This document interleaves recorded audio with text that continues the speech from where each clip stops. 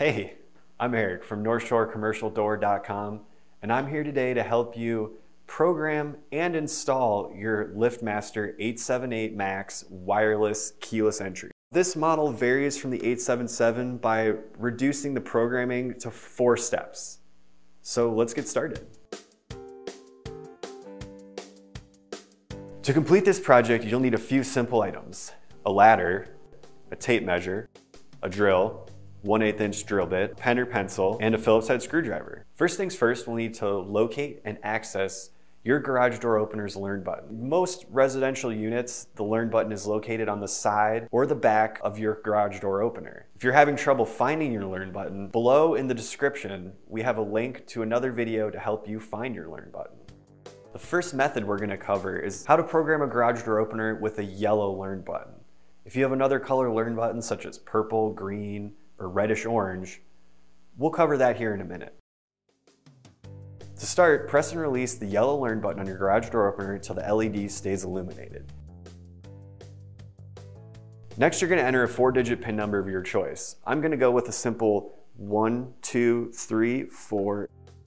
I'm going to press and hold enter until I see the light on my garage door opener flash, or I hear 2 audible clicks. That's my garage door opener's way of telling me that it received the signal. So now let's test it. 1, 2, 3, 4. Enter. There we go, and we did it. Now let's cover how to program our other color learn buttons, such as purple, green, or reddish orange. So for this method, we're going to start by holding the asterisk and pound sign down on our unit until the light remains illuminated and stops blinking. And now we're going to enter our 4-digit PIN, which I'm going to do 1, 2, 3, 4, and we're going to push the pound sign. Now, looking at the chart on your screen right now, press and release the enter button the amount of times that line up with your learn button's color. Yellow once, purple twice, reddish orange 3 times, and green 4. After you've pressed enter the amount of times that correspond with your learn button, we're going to go ahead and press 0. Then you're going to go to your garage door opener, press and hold your learn button until the LED remains illuminated. After you've pressed the learn button, go ahead and enter your PIN number,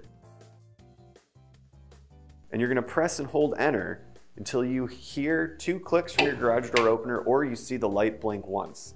This means the opener has received our signal, so now we should be good to go. I'm going to go ahead and test it. Enter. There we go. Now that we've programmed our wireless keyless entry, it's time to install it. First thing you're going to do is find your desired location, which I'm going to go with right here on this wall. Now, it is recommended to have this at least 5 feet off the ground to keep out of reach of young children. So I'm going to go ahead and mark 5 feet. Next thing you're going to do is we're going to take the battery cover off and set it aside because there's another mounting hole right here, so we need to access that here in a moment. Next, we're going to mark the location for the top screw. As you'll see on the back of the unit, there's a little notch that the screw will go into, so I'm going to go ahead and place that along where we want. Put a little mark there. So now we've placed our marks, we're going to go ahead and take our drill and our 1/8 inch drill bit and drill us a pilot hole.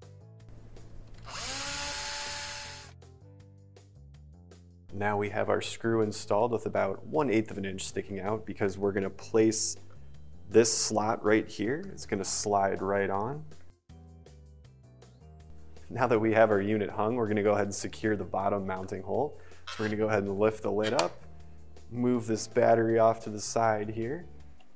Go ahead and take my drill and drill my pilot hole. Now that we have our pilot hole drilled, we're going to take our final screw. We're going to go ahead and put that in. We're going to do it by hand because we don't want to over tighten and crack the unit. The last thing we're going to do is put the battery back in, replace the battery cover, and we're done. Thanks for watching, and please hit subscribe for more informative content.